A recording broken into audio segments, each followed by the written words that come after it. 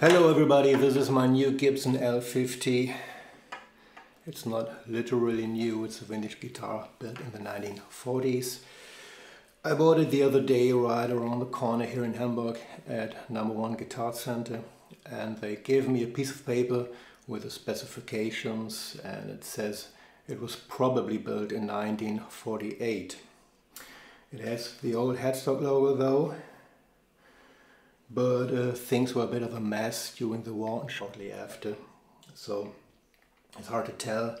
There's also no serial number. But it's a very nice guitar. It has a lot of dings and dongs and scratches, and of course it has a lot of stories to tell.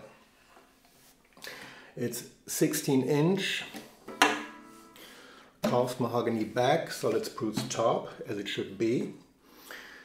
The tailpiece is original, which is quite unusual because these things tend to break. And the frets are also original. And I have the original pickguard, this here. Wait a second.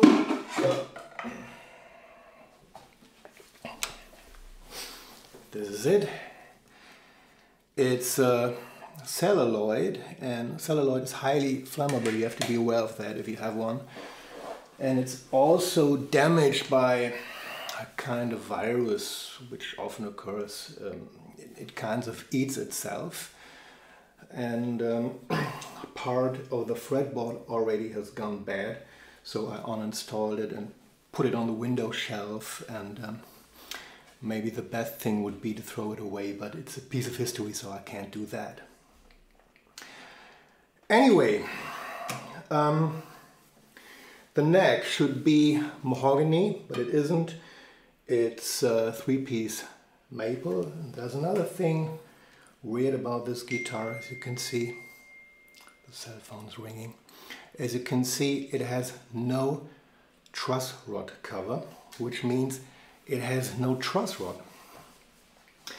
So there were strict regulations on the use of steel at that time, but the guys of Gibson were fine luthiers, and they had the expertise and the experience to build a neck which is strong enough to resist the tension of the strings, which is quite interesting to me, because I was told that a steel string guitar necessarily needs to have a truss rod, otherwise the neck will bend or warp or even collapse, but this doesn't. So the neck is straight, as you can see.